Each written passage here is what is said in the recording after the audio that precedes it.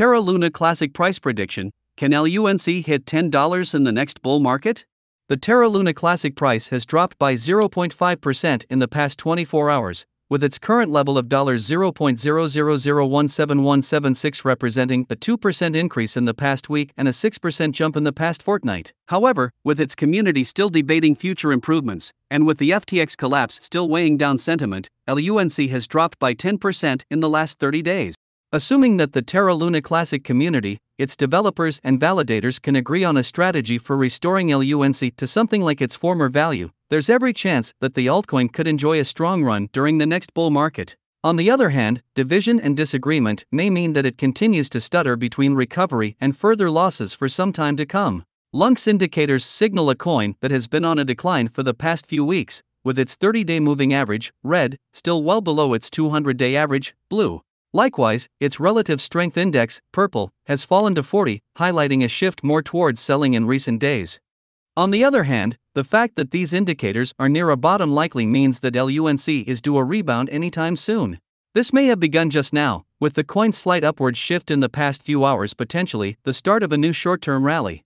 Compared to a couple of weeks ago, LUNC is actually in a fairly decent position, largely because the start of the month brought news of Binance revealed the results of its latest LUNC burn.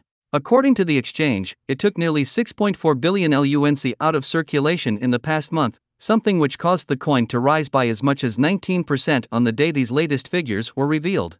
As such, hope remains that LUNC's supply will continue steadily declining over the long term, with its price correspondingly moving up. To date, Binance has burned 13.7 billion LUNC, while the overall burn count for LUNC now stands at 35.7 billion. While the total supply of circulating LUNC remains as high as 6.87 trillion, there's the general assumption that quantities burned will gradually increase each month, as more platforms introduce their own burns and as usage of Terra Luna Classic rises. The protocol itself now carries out a tax burn of 0.2% on all on-chain transactions.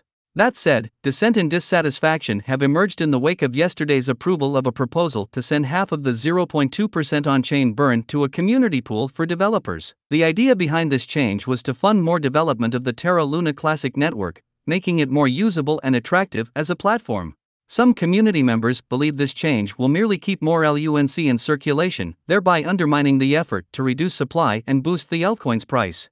Such debate and disagreement highlights the big differences that exist within the Terra Luna Classic community. Much the same also applied to an earlier proposal regarding a merge with Terra 2.0, which would have enabled users to swap LUNC for the newer Luna.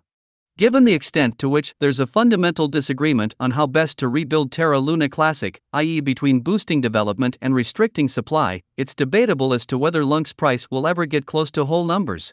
Even with an increase to $1, this would require an increase of close to 600,000% over LUNC's current price. As for $10, this would mean a surge of about 5,800,000%. Bear in mind that, at the highest point of its resurgence in early September, when the tax burn was first announced, LUNC improved on its all-time low by only 51,000%. In other words, a 600,000% or even 5,800,000% increase over its current level seems highly ambitious, and would likely necessitate a very long-term game. That's not to say it isn't possible, but with a total supply of around 6.873 trillion and a burn rate of roughly 12 billion LUNC per month, LUNC holders should begin by setting their sights on more achievable price targets.